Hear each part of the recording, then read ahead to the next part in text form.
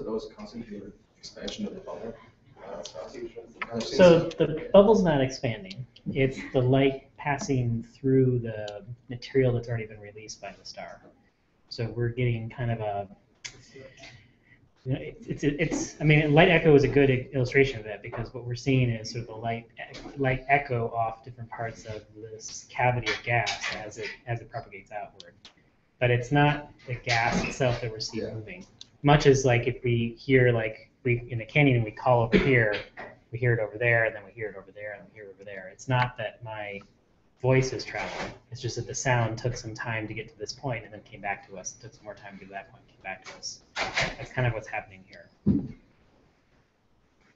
So, because I've seen a sequence of images where it's like animated, completely opaque. Where it's completely opaque. Or not completely opaque. Where it seems like there's no black space. It's less black space. And then, like so these are two images, which may be confusing. The background image is the Hubble deep field. Okay. And then you can just barely see the little square right here. Yeah. Yeah. So, but you see in the pictures of this you've seen, there's no sort of space in between here. Yeah, I'll look for it. The earliest phases when it was that light echo was just coming out, was probably looked like a much more solid ball. Yeah. Yeah. But as it's propagated out, it's sort of gone through bubbles of the material that's around there. But the material's not moving. What we see of the material is take far too long. Yeah. There's actually a really good animation I saw today, in fact, on about 15 years of this light echo, and it's smoothed out in such a way that it looks like a running movie, but it's pretty.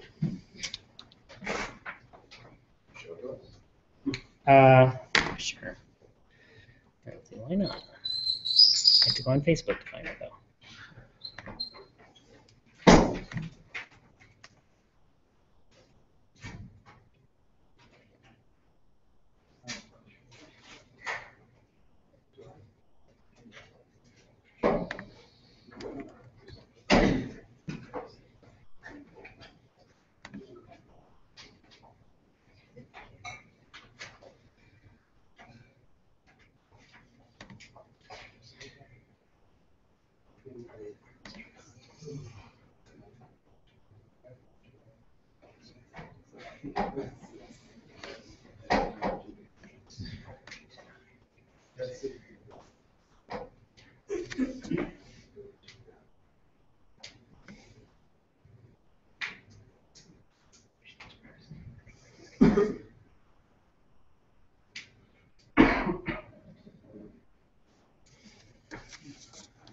Do this in two directions. Ooh.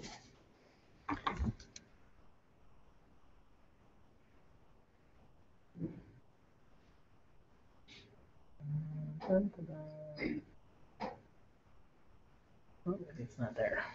Oh,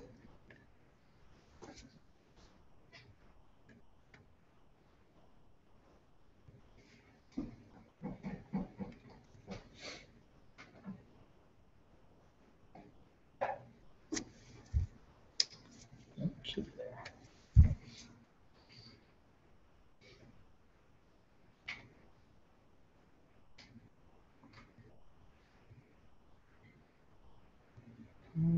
It's like I can't find the movie itself.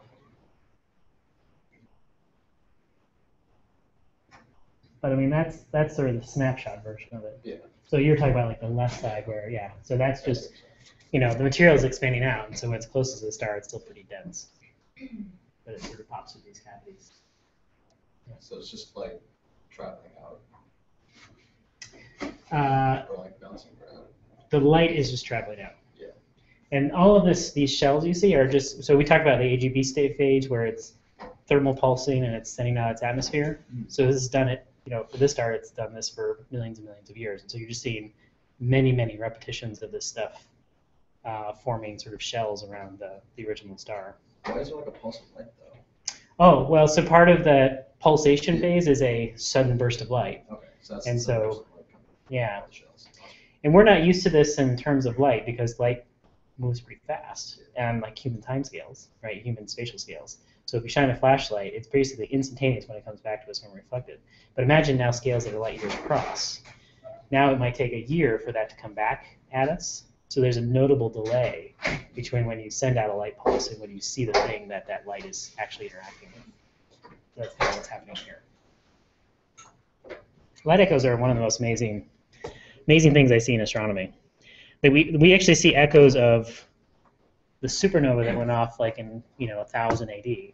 We see the echoes of that light many light years. In fact, you can actually calculate it. It's about 1,000 light years away from where the explosion took place. Bounced off and is now coming into our eyes. So we can see the light from that event. It's 1,000 years old, back in reflection. It's really amazing. Okay, that aside. So just a few announcements before we start. This week is the last week for our remote observing labs, and I thought today was going to be fantastic, but it actually looks kind of iffy. And so I will send around an email if that's going to happen or not. How many of you were planning on going today? Quite a few of you, okay. Okay, so I will send out an email by about 5 o'clock because I'll know for sure when the humidity is, if it's going to go down enough that we can actually open. If we can't open tonight, Thursday is the backup date, the final backup date. And how many of you who raised their hands absolutely cannot make it Thursday? Okay, I feel less pressure then. Okay. All right. But I'll send an email around 5 o'clock tonight. Reminder that the project papers are due on Friday. Tomorrow, yes, sir. Would it be from 7 to 9 on Thursday? So 7:30 to 9:30 are the dates. I have to sort of set up for about half an hour. If you show up at 7, that's fine because for those of you who took the lab before, know that there's quite a bit of sort of preparation work for it. And so I'm happy for you to show up at 7. Tonight I will be there probably at 7:15 because there's another event that's going on campus, this Clark Center event that's happening. What about like 8:30 on Thursday? 8:30 you may be pushing it in terms of finishing the lab. So try to come as soon as you can. But maybe tonight will work out. We'll see. I'm optimistic. Very.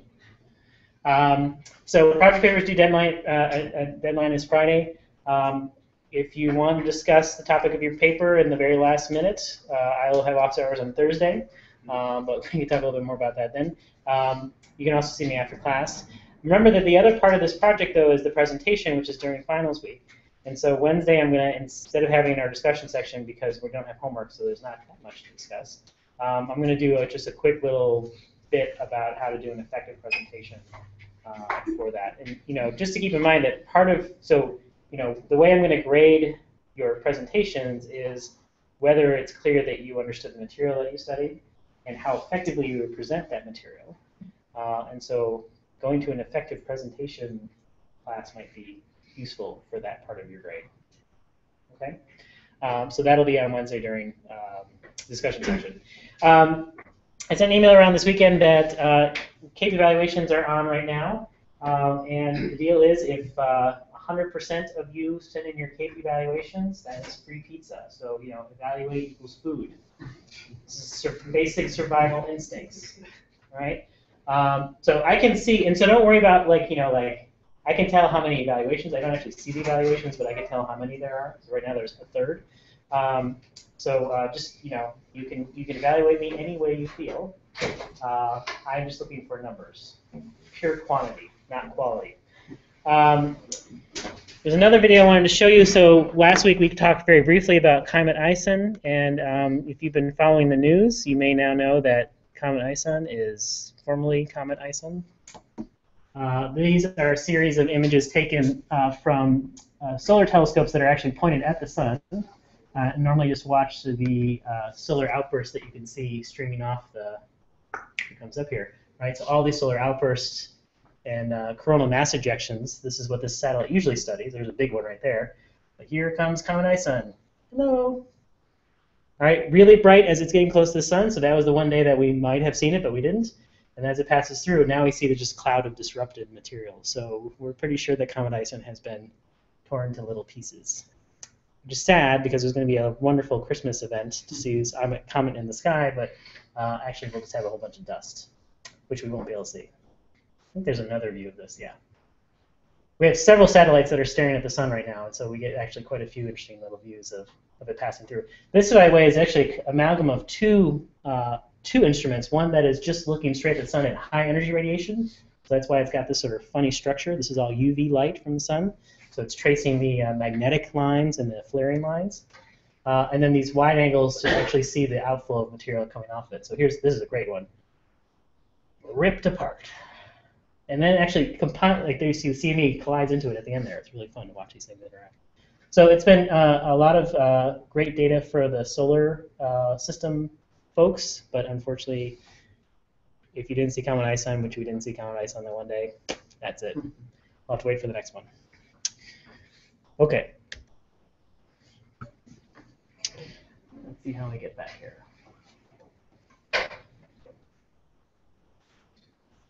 There was an XKCD recently that was Oh, was there? very relevant to that. To the comet or to? The comment, yeah, basically.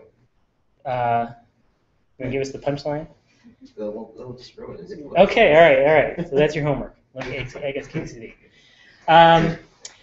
Last announcement. There's so we have an astrophysics seminar this week, which is actually a galaxy formation, which I think is like the 9th galaxy formation talk we've had in 10 weeks. The physics seminar is actually going to be quite interesting because it's actually about a topic we haven't discussed very much, but you will discuss when you get to 161 and 162, and that's dark matter. We don't talk about dark matter very much because we don't see any dark matter stars yet, because we can't see dark matter, so not very useful. But dark matter is, of course, a very prominent part of the majority of the mass, 85% of the mass in the universe.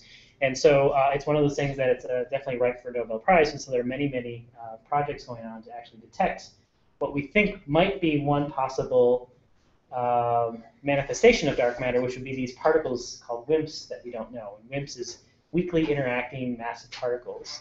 Weakly interacting means it's not interacting strongly, which would be through electromagnetic interaction. That's why there's no light. But they might interact through the weak force. And so there are predictions that if that's the case, if it collides with certain atoms, it can actually deflect those atoms gravitationally or deflect them through a weak interaction. And that's something you could actually detect. So this talk is on one of these experiments called LUX, which I think is a beautiful name because it's, Latin or Greek for light, which is not what they're looking for. They're looking for dark. And of course, you're looking for dark matter. You want to go in a dark place. And so this is actually a mile underground in a mine in South Dakota. And they have a chamber which is about 250 kilograms, about a quarter ton of xenon. It turns out that xenon is a very good substance for this kind of work because it's not, these are noble gases, and so they don't interact with each other. They don't form bonds, but they can interact freely with particles that pass through the chamber. And so this is just an illustration of what they think could happen is if you have this dark matter particle, which we don't know what it is, comes through here, could elicit an interaction with one of the xenon particles and set a sort of chain of motion of a bunch of things like a collision cascade of electrons coming off and photons coming out just because the xenon is being probed, not from the dark matter, but from the xenon interaction. And by measuring it from both ends, they can actually figure out the exact place where this interaction took place and then speculate from there how many of these particles there actually are as they shoot through. Their estimate is that if this is what dark matter is, and this is a big if, that there's something like 10 or 12 of these in the chamber at any given time, which seems like a lot, kind of. But of course, the question is how much do they interact? Now, we talked about nuclear interactions before. We use this unit called barns, which is the broadside of a barn. If you can hit a proton, you can hit the broadside of a barn in terms of particle physics. They're measuring scales that are down to zeptobarn scales, 10 to the minus 49 meters squared, much, much smaller than any particle that we can think of in nature. But this just reflects the fact that it's extremely improbable to have an interaction. So you have to have a really big chamber, and you have to, actually the hardest part of this is that lots of stuff collides with xenon in these underground mines. There's radioactive material all around you. There's muons from the atmosphere coming in and causing interaction, so you have to do a lot to sort of basically get rid of all the backgrounds, which is 99.9999999% of the stuff you see, and hope you can extract the 5 events that tell you found dark matter. Tough experiment, right?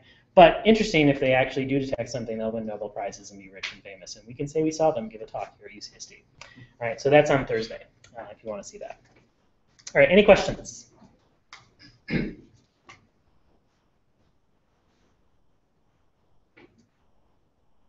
Okay, all right. So we've been talking about, Matthew, can you get the lights again, please? We have been talking about the end states of stars. Last week I showed this diagram of sort of the different outcomes that stars have. If you have a low mass star, you end up with a core of carbon, nitrogen, and oxygen that is not hot enough to fuse and not massive enough to actually collapse under its own weight. And so you end up with this core that doesn't do anything. And at that stage, this AGB stage, which we had that picture of the sort of light echo passing through the dust left over from this AGB star, that's the atmosphere going away, no longer able to push this thing down, and you end up just with an exposed core. What do we call that? Light core, yeah.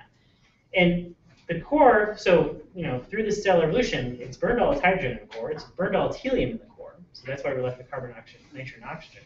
But of course, what we see is the surface of this white dwarf, which may actually have other stuff on it, depending on how much of that atmosphere actually gets kicked out. So sometimes we see helium on these surfaces, sometimes we see hydrogen on the surfaces, sometimes we just see carbon stuff, which makes these really weird swan bands of cyanide in the atmosphere. And so that all has to do with how this star actually went through its final sort of death throes getting rid of its atmosphere. Now, that's not the only end state, of course. We talked about that more massive stars can form neutron stars or black holes, or they can explode entirely and leave absolutely nothing left over. And so we're going to start looking a little bit more at sort of the limits of where that transition happens, right? What is the maximum mass? Essentially, we're looking at what is the maximum mass of a white dwarf before that is now massive enough and gravity can overcome, in this case, degeneracy pressure, not thermal pressure, to actually cause this thing to collapse and start other nuclear reactions, or even blow itself up. Okay, so now, degeneracy pressure was an important point because we can estimate things like the central pressure and the central density of these white dwarfs. All right, remember that these are things that have masses that are order a solar mass and radii of order an Earth radius. Everybody know what the Earth radius is in SI units? 6,400 kilometers. Yes. Or how I like to remember it is about 6 million meters, because that's poetic. 6.4 times 10 to the 6 meters, or 6,400 kilometers, if that was right? So something that's 2 times 10 to the 30 kilograms squeezed into something that's only 6 times 10 to the 6 meters across. We can get estimates for these core density and pressure by just going back to our relations for polytrope relations, right? We found that if you have something that is a polytrope, what is a polytrope? Pressure dependent on density, some power density. Some power, yeah. So pressure just depends on the density, right? And when we make that assumption, we can actually calculate what the model of the star is, just using our fundamental stellar structure models. So we always had this case where the central density was equal to some number times the average density, right? N equals 1/2, that's that number 6, right? N equals 3, I think it's like 15.7 or something like that. All right, these are numbers you calculated in your homework assignment. If you go through the calculation of this, and so if you just take the average density, 1 solar mass divided by 4 pi r cubed over 3 in volume, forget the number for now. This works out to be something like 10 to the 9 kilograms per meters cubed. That's dense, man. All right? We don't have anything that's that dense here on Earth. Right? So already we see that this must be some kind of unusual form of matter if we can actually squeeze it down to this kind of density. Yes, sir? Wait, is this a neutron star or just star? This is a white dwarf. White dwarfs. White dwarf. Yeah, we'll talk about neutron stars. Neutron stars are a bit more massive and the size of Manhattan. 10 kilometers. Way even worse. In fact, so bad that it's now past nuclear densities for the nucleus of atoms, and so you start worrying about other weird stuff there. We'll get to that. Let's just start with the white dwarf. So really high density. All right, the central pressures, anybody remember how we can scale this according to bigger bulk properties? And remember the rough scaling relation for polytrope for central density? MR2. What is it? MR2. Nope. GM squared over R to the fourth. Yeah, exactly. So some number, again, which we have to figure out from our polytrope model, GM squared over R to the fourth. And you can just do the, do the unit conversion, right? GM squared over R squared is the force, divided by 2 more R's is an area, force over area is pressure. Right? So dimensionally, you can just figure that out. All right, so if we do that calculation, you get something like 2 times 10 to the 27 newtons per meter squared, which sounds like a big number. What does it mean? Well, this is the equivalent here on Earth of taking 10 to the 9 kilograms, all right, 1,000,000 tons, and putting it on something that's, oops, no, sorry, that's the other one. 10 to the 6 kilograms, so just 1,000 tons, tiny, right? A few dozen elephants. But squeezing them onto a point that's only an angstrom across. That's weird. Right? So that's pretty extreme. Pretty extreme pressure, right? A little 10 elephants on your fingertip is tiny compared to this. All right. So it suggests that we have to think a little bit more carefully when we're solving this about what actually the matter is doing when it's being squeezed by all this mass on top. It's being pulled in by itself by gravity, and that will change how, at what point this thing starts to collapse. So, in fact, the state of matter that we're talking about is degenerate matter. And we've already talked about this a couple times before. We did a homework assignment on it with brown dwarfs, because brown dwarfs tend to be mostly degenerate matter. But let's go into a little more detail. Now, whenever we're talking about new states of matter, this gets us back to our discussion of the density of states, right? How you organize all the atoms together, right? These are our distributions of particles. We've talked about, for example, the Max-Planck distribution, where the number density of particles as a function of energy scales as e to the 1/2 times the exponent of e to the e over kt, all right? And then there's a bunch of constants out in front just so you get something that's normalized equal 1, right? Remember that this came from assuming that the velocities are themselves distributed according to an exponential distribution, which is what you would get for just standard entropy sort of estimates, right? The number of states, entropy is a measure of the log number of states. So the number of states is the e to the entropy, right? And then we can stick in energy over kt to get that entropy out, right? What kind of gas is this? An ideal gas, right? So once you know this distribution, you can do things like calculate the pressure of this gas by just doing an integral of 1/3 NV squared over all possible velocities. You can calculate the average energy per particle, just 3/2 kt. Right? You can do all sorts of things to figure out what the average statistical properties of this gas are based on this distribution. And just for visually, of course, this distribution looks something like this. All right, drops off fast at 0 energies and drops off exponentially at high energies. And the peak here is something like 3/2 kt.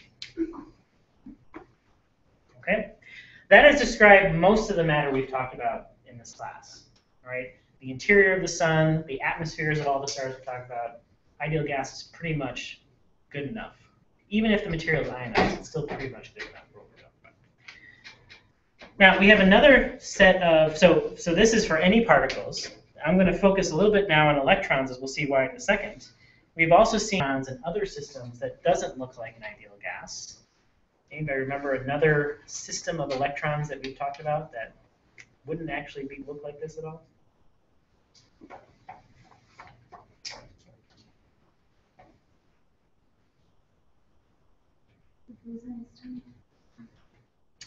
No, electrons are fermions, so the good question, good answer. So Fermi-Dirac, yes, and we'll touch on that just a little bit. But I'm thinking of a simpler system, something that we teach in chemistry all the time. Yeah, exactly. Electron orbitals, right? You've got a nucleus with a bunch of neutrons and protons in the middle, and a whole bunch of orbital elements where you've got various numbers of electrons in them depending on the angular momentum of that particular orbital state. And what is this distribution of energy, number density versus energy? You did this. The energy goes up. So is it a smooth distribution? Is it linear? Shouldn't be a dying exponential. A what? A dying exponential. A dying exponential. I don't even know what that is. Never Can you draw? Oh, a dying. Dying. Okay, I thought there was like a person named Dying. Their exponential dying. So you want something like this? Yeah. Okay. Any others? It should be smooth, right? Because the energies are discrete, and you got a discrete number. Oh. So what do you think it looks like? Like a little, what's it called, bar graph, where there's Yeah. two and. All right. Or let's see, what's the easiest way to draw this? 2. All right, and on the x-axis, can that be negative 13.6? Sure it can. Okay. And if you jump to, what's the next one? 6. All right, I'll go for that. Well, so how do we write down the energies of these orbitals? Something over. Negative 13.6 over n squared. Minus 13.6 over n squared, yeah. So this is the n equals 1 state. So n equals 2, just divide that by 4, so that's closer to 3. Negative 3 electron volts, all right? So maybe that's here, let's say that, minus 3 something. How many particles per that level do we have? Yeah. Never thought you'd have to use Chem 6a again. Is it 6. 6 or 8, okay. 2n squared. 2n squared, right? So we're at n equals 2, so it's, Numbers 8. yeah, numbers are hard. So 8, all right? An exponential that's asymptotically reaching the 0. Well, so what's the next step here? 4. Tell me what you mean. So the next step. What's the next energy step here? So 13.6. Yeah, so 1 something, right? Minus 1 something.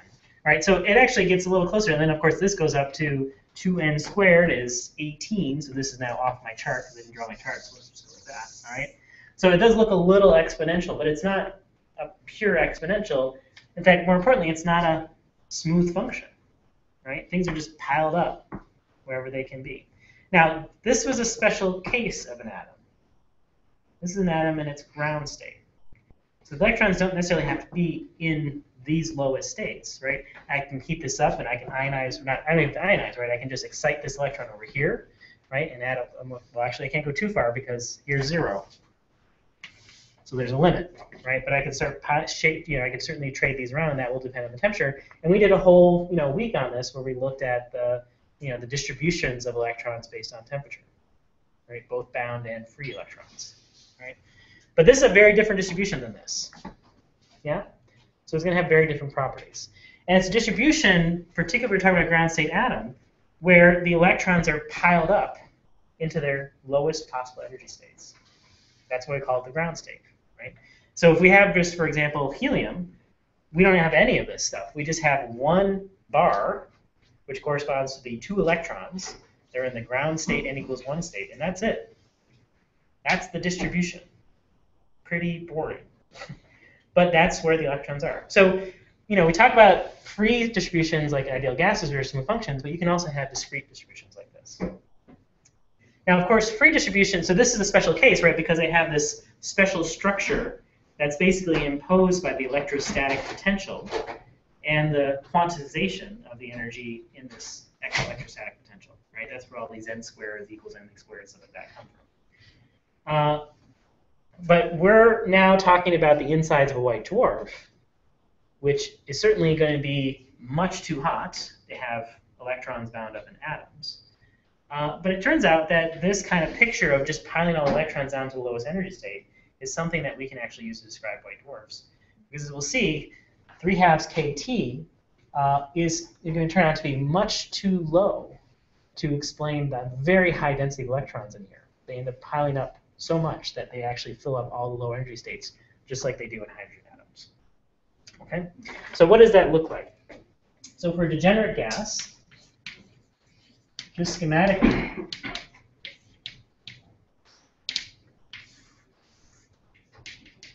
the distribution looks more like this. And so actually, we'll make it very clear. Degenerate gas at 0 temperature.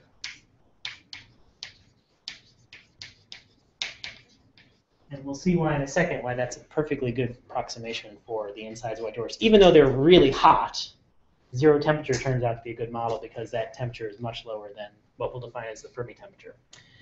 All right, so if you've piled up all of the electrons into the lowest energy states, and keep in mind that they're Fermi particles, and so you can only pile so many up in one given state. How many is that, by the way?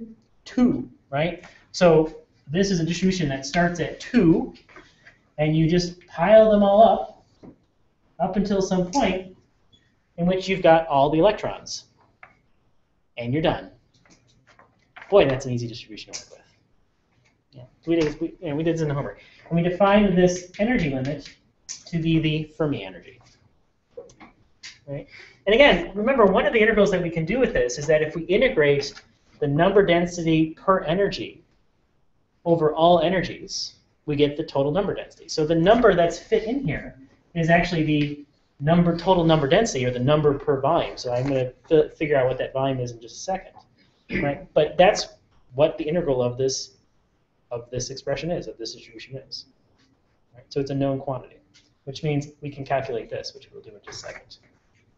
All right, now we did something similar to this when we talked about the black-body distribution for photons, right? So it's going to sound like a very similar derivation, but we'll have one really important change, which gives us the Fermi energy here. So in the same thing we did before, let's just take a volume of gas with sides L. Okay, put them on the right places.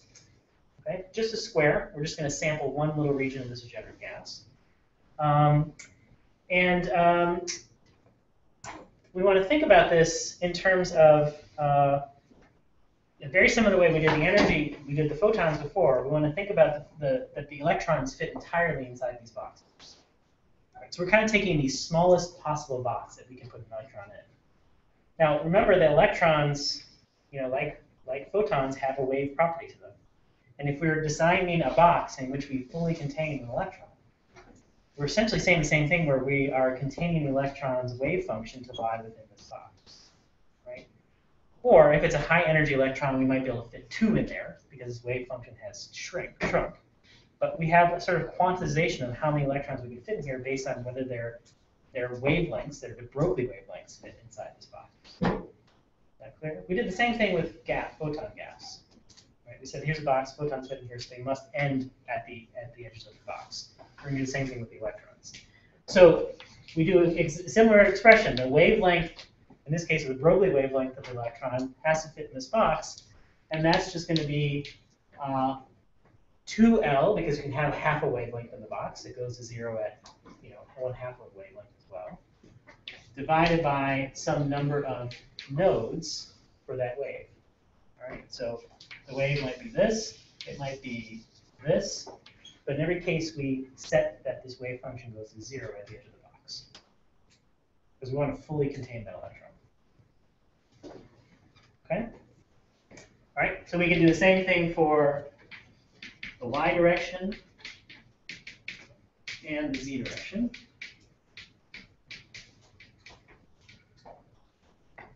And then remember, again, that we're not talking about wavelengths of light, where we could just set this equal to hc over nu, for example, to connect it to the wavelength, or we can set it to the energy hc over E, right? We're connecting to de Broglie wavelengths. In which case, what is the de Broglie wavelength of an actual massive particle? you remember? The MC over. There's mass in it. There's mass in it. You're right. You're absolutely right. Mass being like. So if you have a high mass, so if you have a higher mass, does Rotary wavelength go down or up? Okay, so it should depend on 1 over the mass, right? Okay, if you have a high energy particle at a given mass, and you just increase the energy, does the Rotary wavelength go up or down? Down, it goes. It goes down. Goes down. Okay. Photon, higher energy photon, shorter wavelength. Photons are different.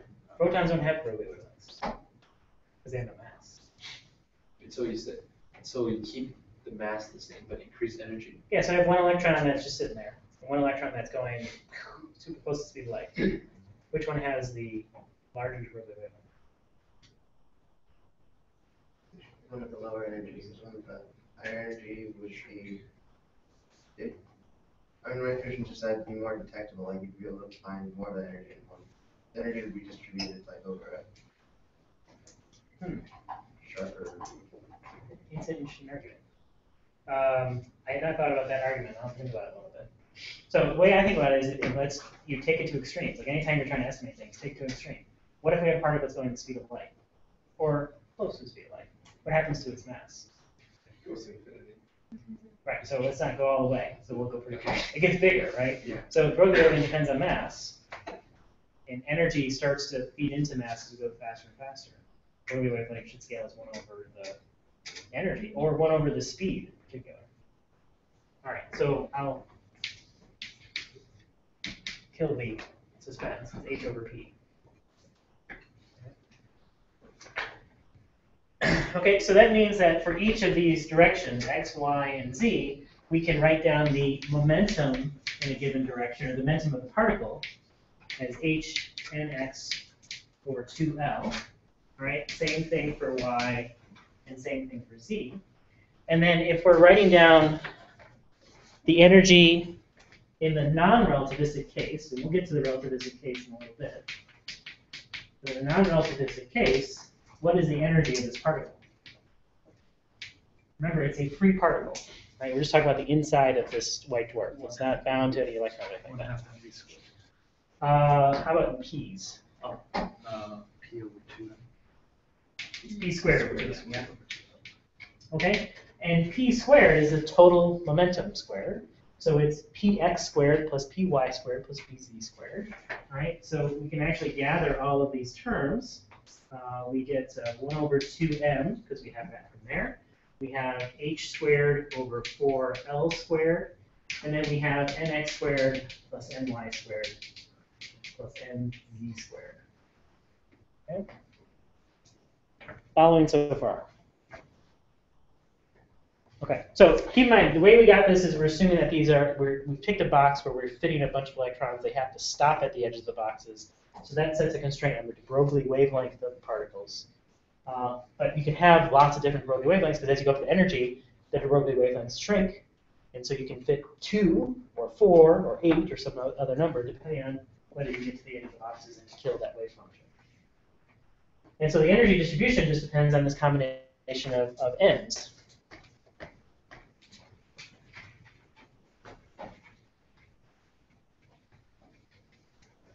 So what is the total energy? What is the total number of states? Because these are energies, so these are energy states, right? Nx is a state, and y is a state, and z is a state.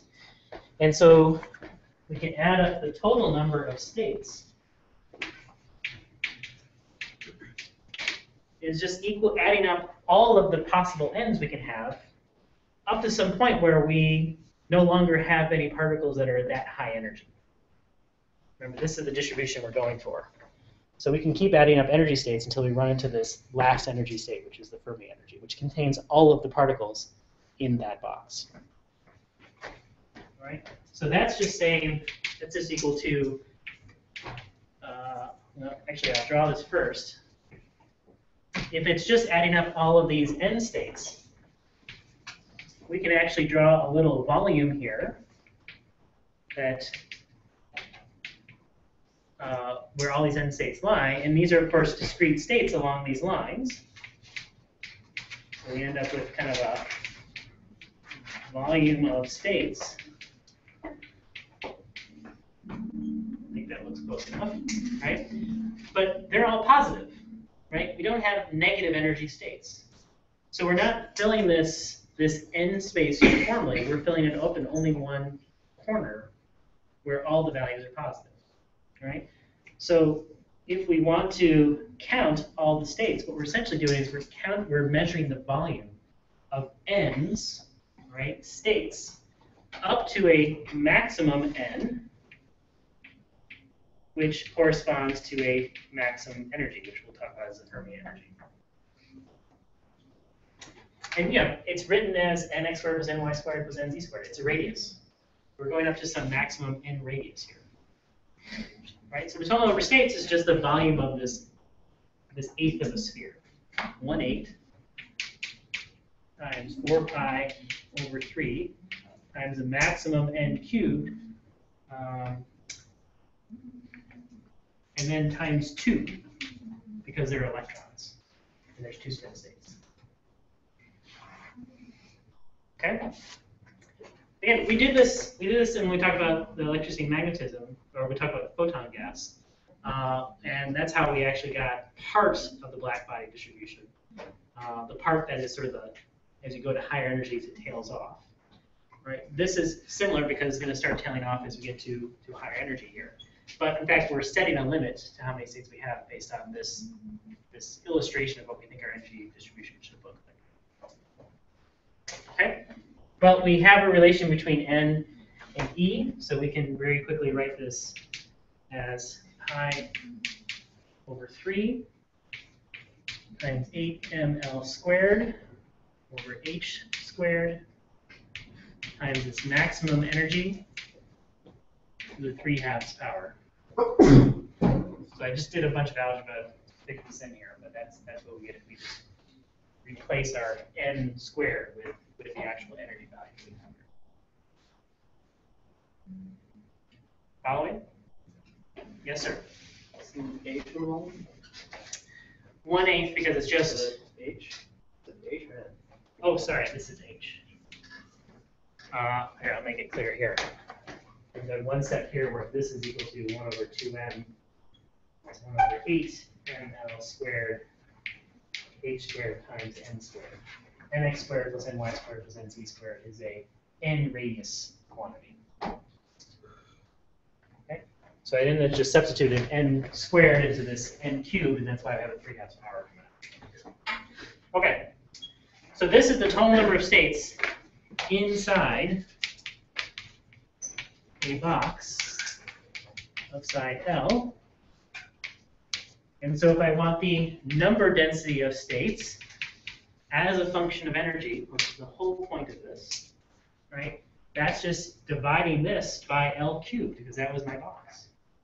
And so you get pi over 3, 8m over h squared times this Fermi energy to the 3/2 power. And that sort of sets, so I've said this is 2, but this is 2 if I look at just individual energy states. If I group this together into sort of more bunches of states, because we have so many electrons here, we're looking at basically nearly a continuous distribution. Because we have gazillions and gazillions of electrons in here, so we can treat it as a statistical continuous distribution. So that sets the sort of the vertical scale for this number. And this is true for 0 less than E less than EF. Now, this is the number and density of states. Actually, I should be very clear. This is just the total number of density of states. I actually haven't divided it by energy. This is just the total number. Right? Because I just took the total number of states divided by L cubed. This is the number density, period. All right? Let me erase that. And so we can then actually get out an expression for what this maximum energy is as a function of our number density of particles. That's just doing some algebra, and this turns out to be 3 pi squared times n to the 2/3 power times h bar squared over 2m. And I hate going back and forth between h and h bar, but it just works out to hide where the pi is inside this h to get rid of it. And it turns out this is a very common expression. You see this in the Schrodinger equation, right? One of the leading terms of the Schrodinger equation is h bar squared over 2m.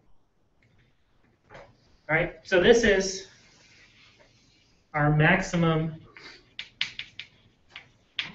energy for a zero temperature gas, or zero temperature degenerate gas.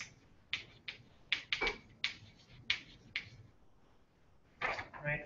And I've left the mass open here. I could be talking about electrons, I can be talking about protons, I can be talking about neutrons. It just changes the number n here. And of course, because the mass of electrons is the smallest of that choice, right? That means that this Fermi energy is largest for electrons. And I started this preface by saying that when this 3/2 kT gets to be too small compared to essentially how much you pack these electrons in, or protons, or something like that, we're going to run into the limit when we have the highest Fermi energy, when that thermal energy gets below the highest Fermi energy. Highest Fermi energy happens for the smallest mass particles. So we talk about white dwarfs as electron degenerate objects because they have the highest Fermi energy. You end up falling below this limit first for electrons before you do it for protons and neutrons. And that's why neutron stars are smaller. We'll talk about that in a little bit. Okay. So could we have like Fermi energy for smaller mass things like neutrinos? In principle, yes. The neutrino, yes, in principle you can. Because neutrinos don't interact very strongly, there's only really one case where you have to worry about degeneracy from neutrinos, and that's in a supernova explosion, when you have a sort of wall of neutrinos that are trying to get out at once. That might be a case where you have neutrino degeneracy, but I've never actually, I don't know that I've ever seen that calculation. So that's possible, but I'm not sure. But usually neutrinos just leave. They never pile up. Electrons get stuck pretty easily.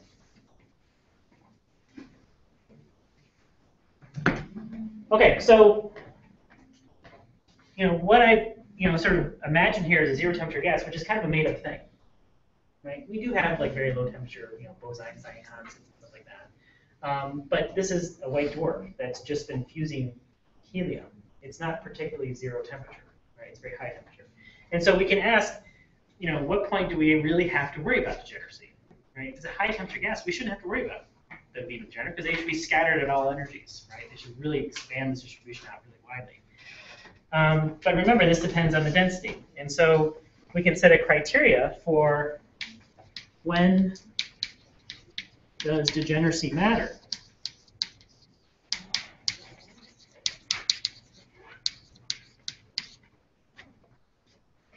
Well, that's kind of a ironic statement, degeneracy matter.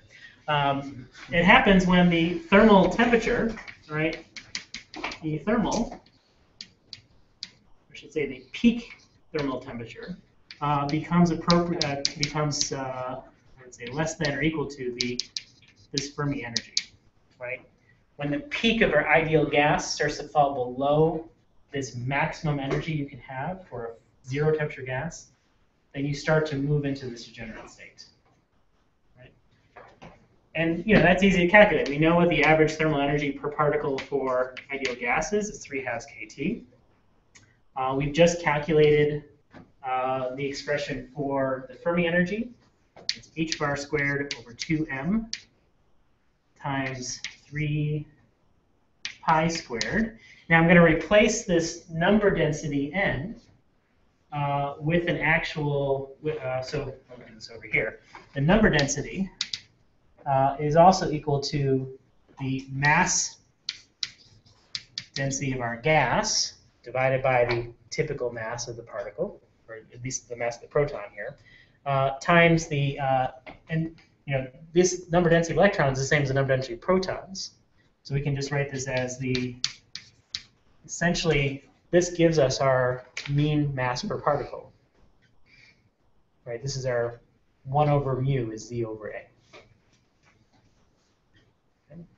And this is actually easy number to remember for stuff like carbon or oxygen or nitrogen. It's something like a half. Because there are typically the total number of nucleons in the particle, in the nucleus. Half of them are protons and half of them are neutrons. Z just measures the protons, A measures everything.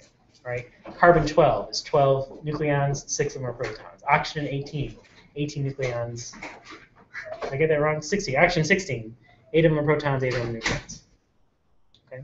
So that's the number density of the heavy things, but it's also equal to the number density of the electrons because they have to equal each other in terms of charges. Okay? All right, so if I put that in, we can put in an actual mass term here, rho over mh times Z over A to the 2/3 power. And if I just do some pretty simple rearrangements here, I can write down an expression for the relationship between the temperature and the mass density inside the star.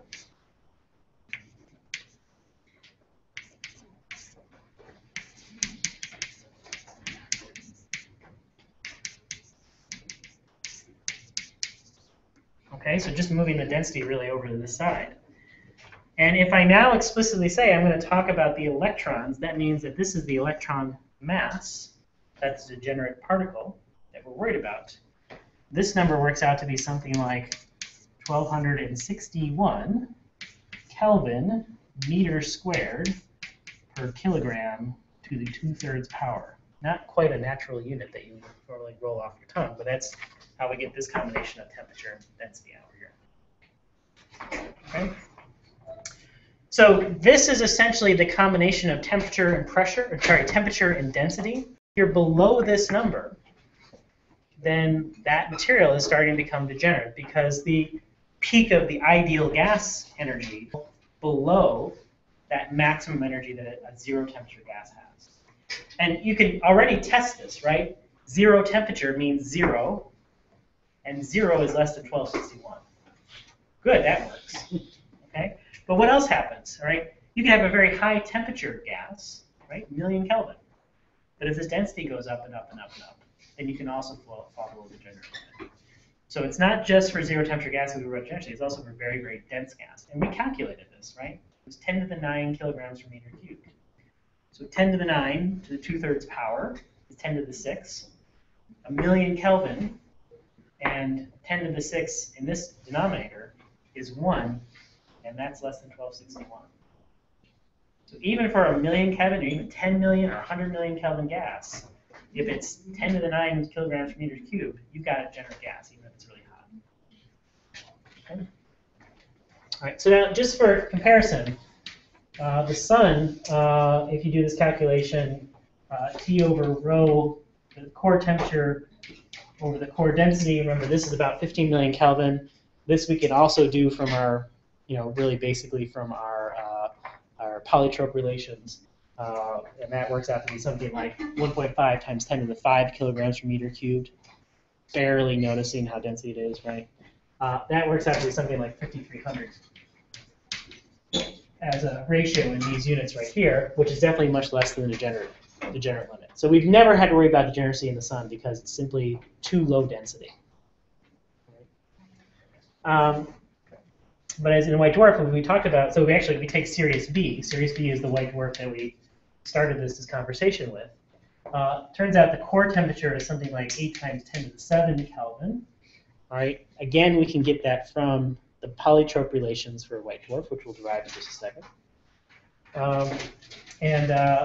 The core density is the same core density we computed before, right? About 10 to the 9, 10 to the 10 kilograms per meter cubed, somewhere around there, right? 10 to the 9 to the 2/3 power, all right? 10 to the 6, that's 80, and that's definitely degenerate.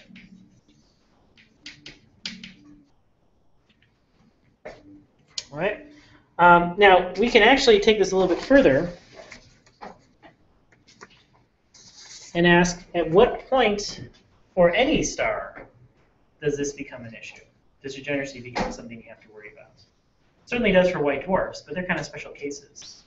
Do we have to worry about this for our main sequence stars? Certainly don't have to for the sun. Okay? But we can use our sort of rough scaling relations that we talked about before that relate the bulk properties of the star, its mass and its radius, to its core temperature, core density, and stuff like that. And we can actually get a rough relation for how these things scale. So we're looking for something that relates core temperature over core density to 2/3 power. Anybody remember, if we're just writing this in terms of proportionalities, how temperature to core temperature scales? It's a function of mass and radius. Does core temperature go up or down with mass? Okay, so probably mass to some positive value. Does the core temperature go up or down for size? So if I increase the size, the core temperature goes down. Or if I decrease the size, the core temperature goes up. That's gravity, right? That turns out to be a good rough relation between core temperature, mass over radius. Remember, the sun is about 1 solar mass. In fact, it's exactly 1 solar mass. It's exactly 1 solar radius. M dwarf is about 1/10 of a solar mass and 1/10 of a solar radius, and they have roughly comparable core temperatures. The core temperature required for fusion. So that's why this relation makes sense. Okay? How about the core density? We've actually already talked about this. How does that scale with mass and radius?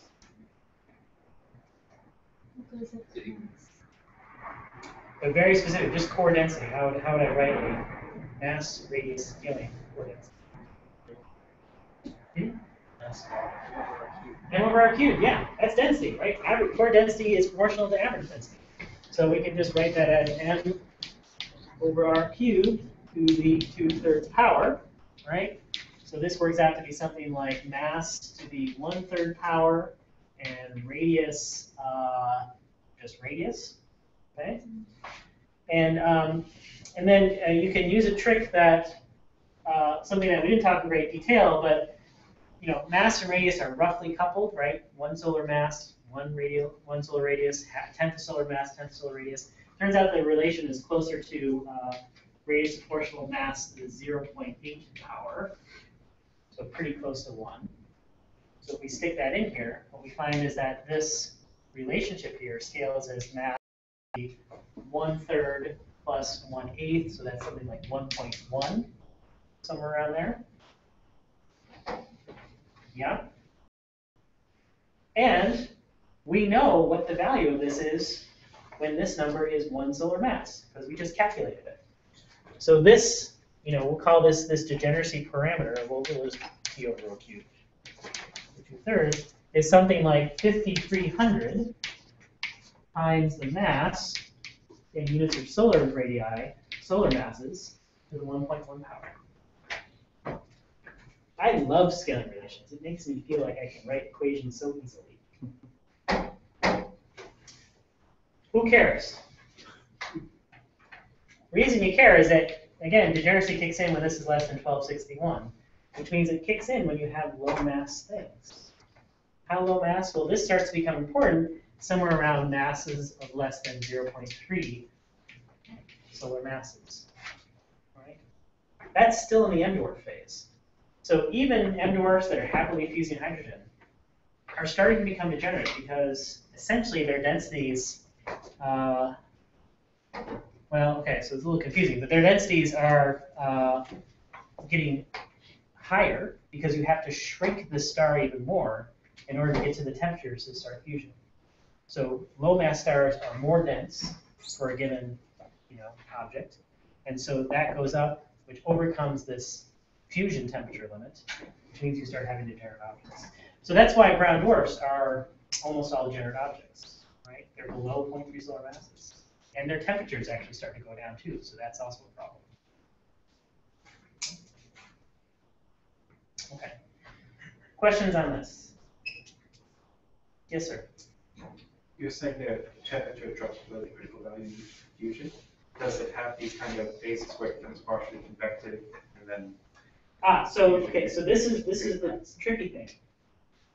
convection, the motion of the gas, is not related necessarily to its degeneracy. You can still have a degenerate fluid. In fact, that's what interior ground dwarfs are. They are fluids. That stuff moves around.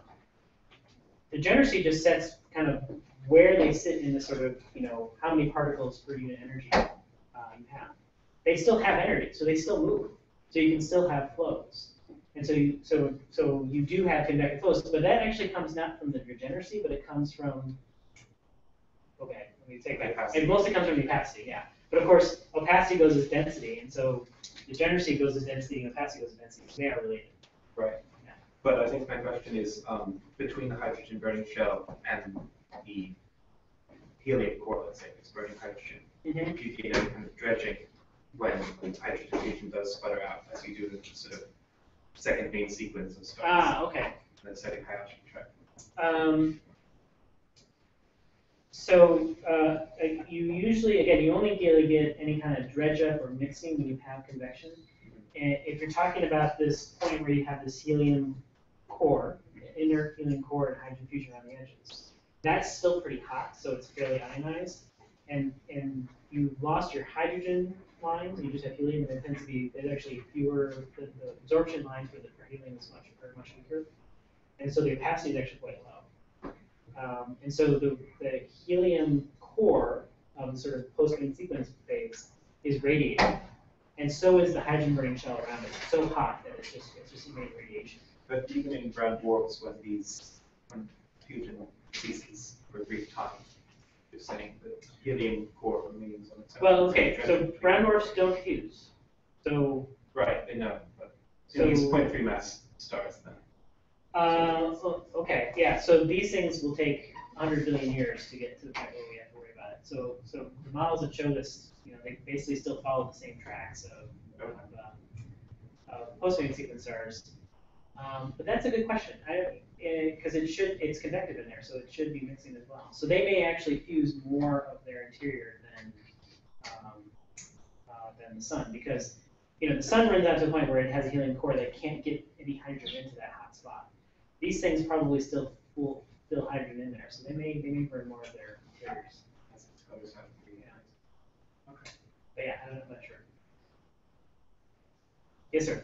What about like planetary cores, Jupiter's core, Earth's core? Those are also tend to be degenerate, mostly because their temperatures are so low. So the core of Jupiter is something like 70,000 Kelvin, so that's our estimate. The density is not quite as high because, well, okay, so actually another way I can take this back a step.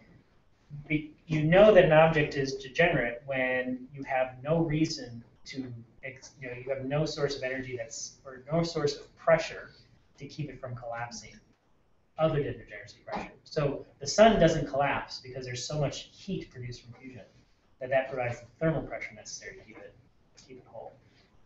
If round dwarfs are not fusing, you should just be able to keep squeezing it. It gets hot enough to start fusion. But you can't. You stop at a Jupiter radius, and then that's it. You can't squeeze any further. And Jupiter, you stop at a Jupiter radius, and you can't squeeze any further. Same thing. All right. So in that sense, they're degenerate because they're not collapsing. So the interior of the Earth is degenerate.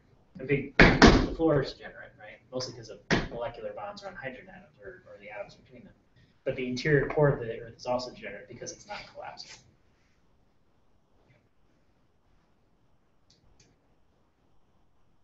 Okay, any other questions?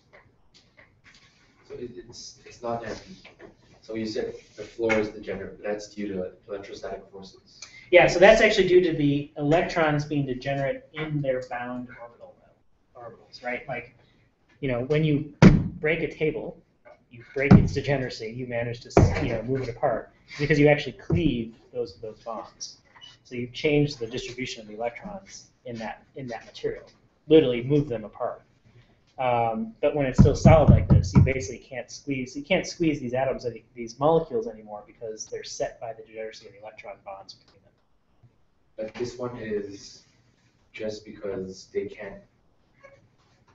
fermions, they can't occupy the same state, so it's like electrostatic forces, but it won't collapse anymore into.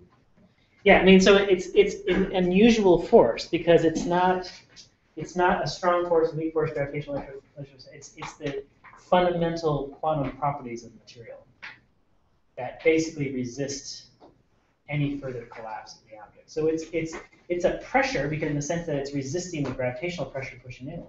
But it's not a force. But it's not a force. So it's very strange in that sense, yeah. So is it wrong to think about the table because the pressure you're experiencing is electrostatic? When you're talking about degenerate stars, the pressure you experience seen as like occupational for the particle when you're talking about the Broly wave. No, so it still works because the bond itself is electrostatic. But if the electrons were allowed to have any orbital radii they wanted, you can imagine I could just squeeze it down as much as I want. I mean, I still could because the layers are well separated. But if I was at the point where it was a crystal, for example, right, I can't squeeze that crystal anymore because the electrons can't get any closer together because they're set by the orbital properties of the atoms that they're bound to. So that's what sets the bond lengths. And if quantum mechanics was not an issue, those bond lengths could be anything. In fact, they would very quickly become zero because electrons would just go right into the protons. Right? So you'd have zero bonds. So the fact that we have bonds is another form of this degeneracy pressure because you can't arbitrarily move these electrons any further closer together. At some point, they just become their minimum separation because of quantum mechanical properties. That's why you have liquid heat. Yes, I think that's true. Yes. Yeah. It's just weird to think that if something's incompressible, then you call it degenerate. Because fluid could be incompressible nearly. Yes. Yeah. I have to admit, I don't know my liquid mechanics as well to understand the fundamentals of incompressible fluids. Why, if that is a bonding issue, or if that is if there's something else going on there. Gases are compressible, and they're not interacting as much at the atomic level. So I suspect because liquids do interact at the atomic level, that's still a quantum mechanical effect. But I don't. I mean, I'm just speculating on that. You could come back and tell us. Okay. All right. Okay. All right. So we can get to that funny zero temperature distribution as long as we satisfy this criteria. Low temperatures, very high densities. We start to move into this distribution that looks more like a zero temperature gas. We're doing on time. Okay.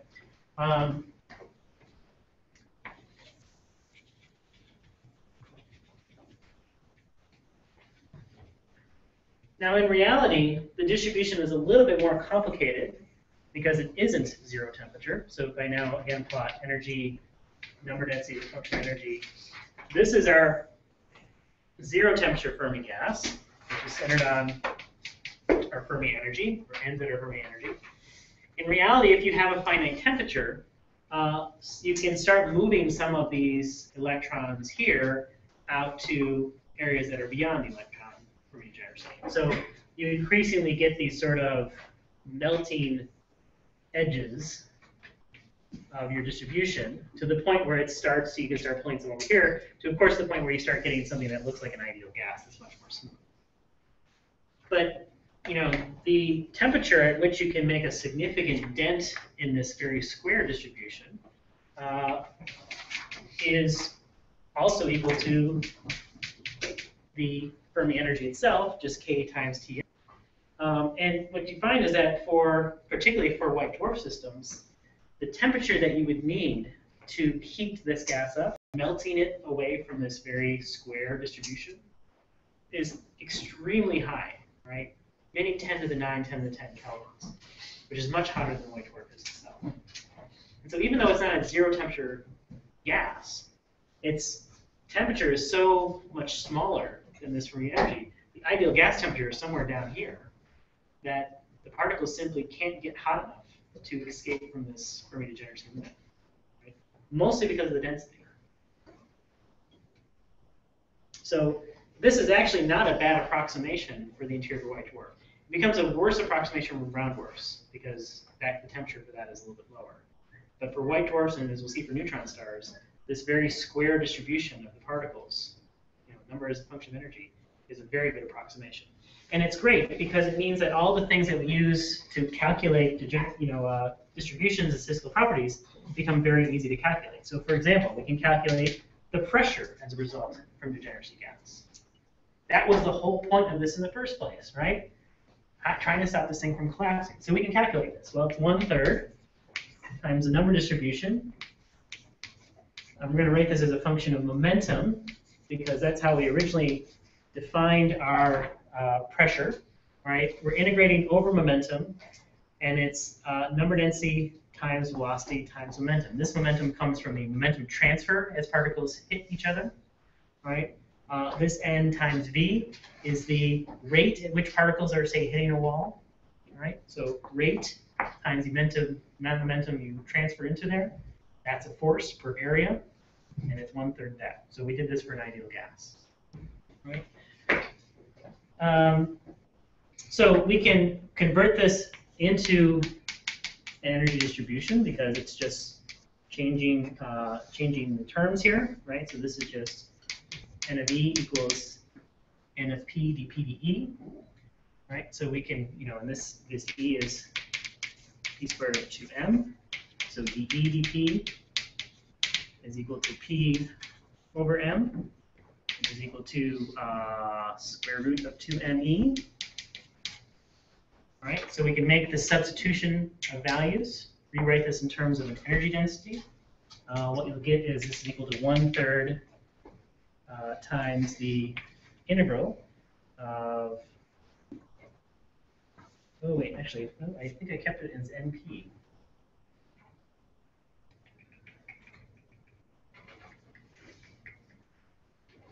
Did I do that?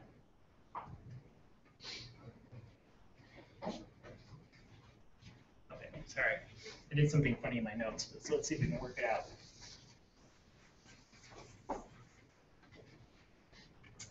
Okay, so this is equal to 1/3 times, I'm going to replace my N of P with N of E dE dP, which I've written down here, all right, square root of 2ME. And so this is going to be N of E times square root of 2ME, all right?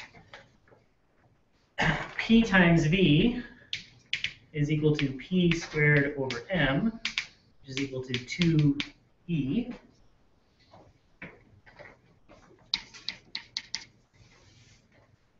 And dP is equal to, all right, so we have dP, dE dP here.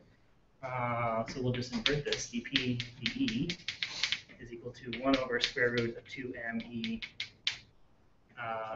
So dP is just dE times that, following. So I combined this P and V into P squared over M. But don't you have like square root of 2ME for P and I did, I already put it in here.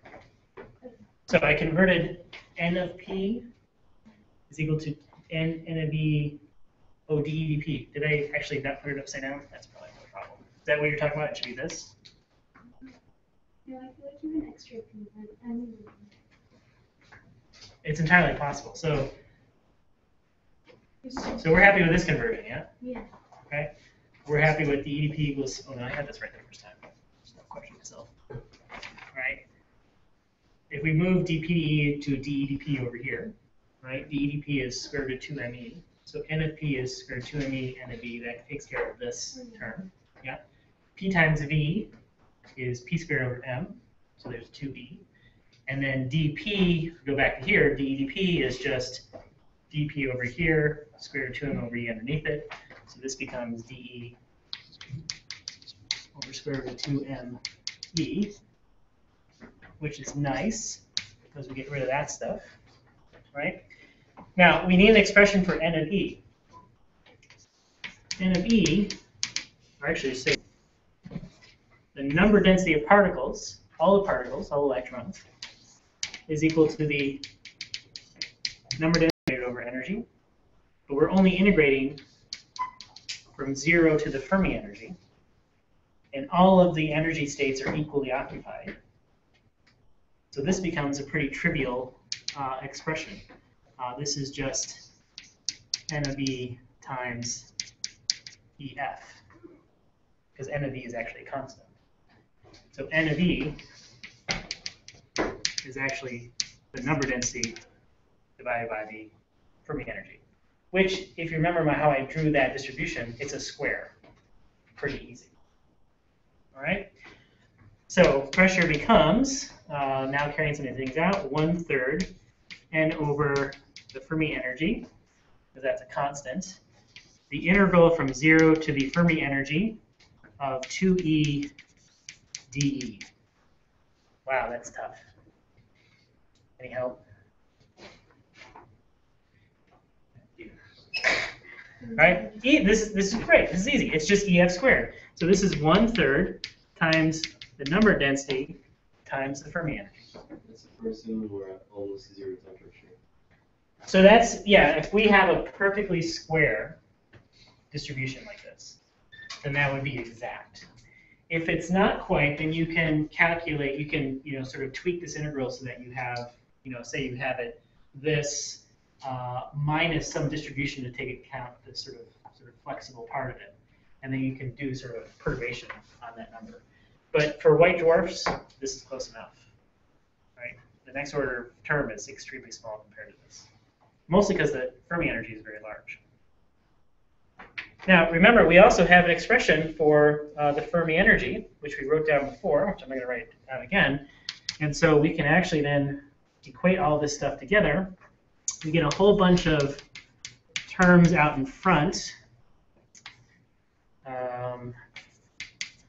We get our h bar squared over 2me, so we'll keep this as a 3.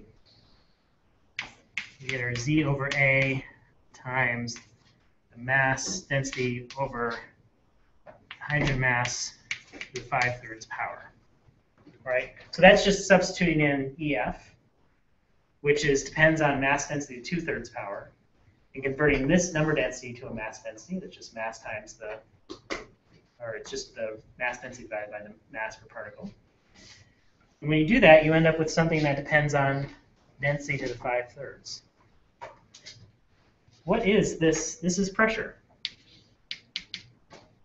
Is equal to some bunch of constants that I don't care about times density to the 5/3. What is that? It's a polytrope, right?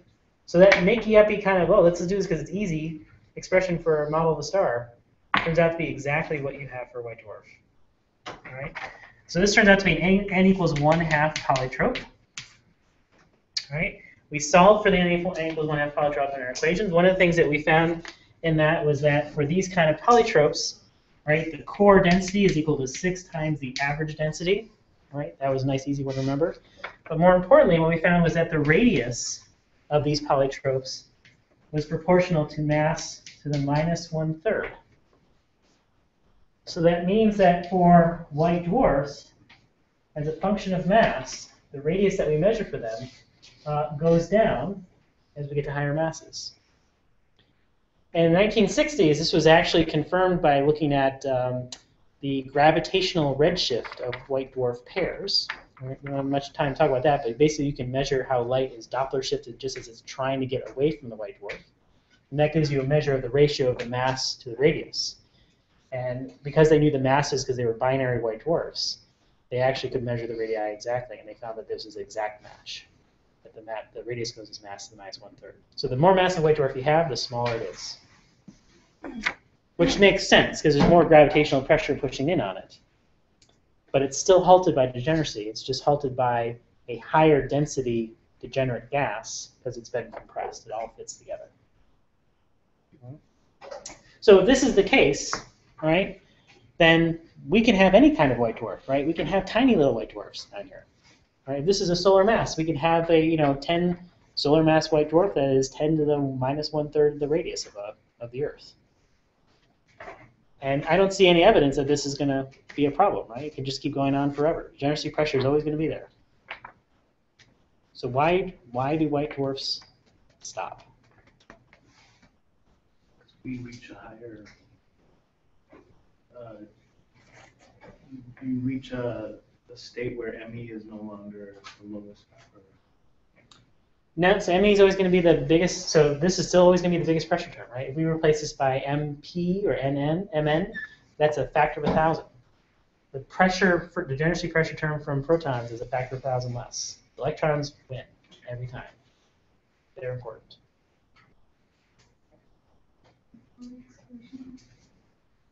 No, that's how we got to this point in the first place. So I've already erased it, so that's probably why it's not clear. But in order to make this calculation, I made one very important assumption, and that this material is not relativistic. And if you were to calculate, remember this is the Fermi energy. This is an energy of the particles in the gas.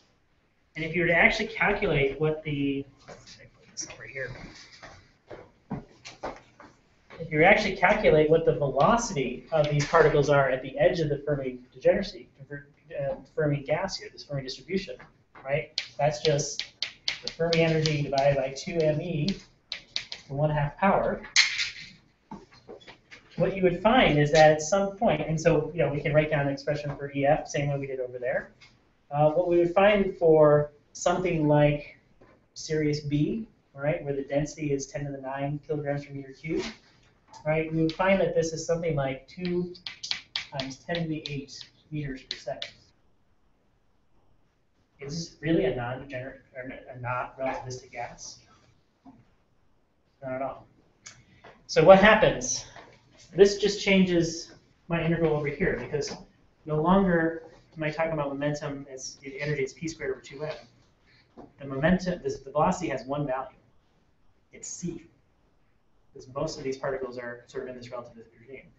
And when you do that, what you find for relativistic gas, the pressure is now proportional to the density to the 4/3 power. Ooh. All right. Basically, it just drops one of the EF terms here. It goes to EF as some fractional power as opposed to EF as just a linear power. And this is an n equals 3 polytrope. And Is it an ideal gas? it is an ideal gas. And what do we know about ideal gases? Well, what can I do to an ideal gas in this room? I can compress it. So once this gas becomes relativistic, which is somewhere about 1.4 solar masses, these things can now collapse. They can be compressed. And at that point, you're no longer supported by degeneracy pressure. Yeah? So the question, you said the average velocity was 2 times 10 to the 8. When can you consider something relativistic? An appreciable fraction of c, right? So even if you get to like a 10th or a half c, you really have to worry about relativistic. Okay. Yeah. So this is 67%. Okay. All right. So that's all the time I have now. We'll get into a little more detail about this, where this 1.4 solar masses comes from on Thursday, and I'll see you tomorrow for discussion session. You're gonna follow me? Okay. Oh yeah, homework's coming back. She's been for this in the next. I want to look at my alley real quick.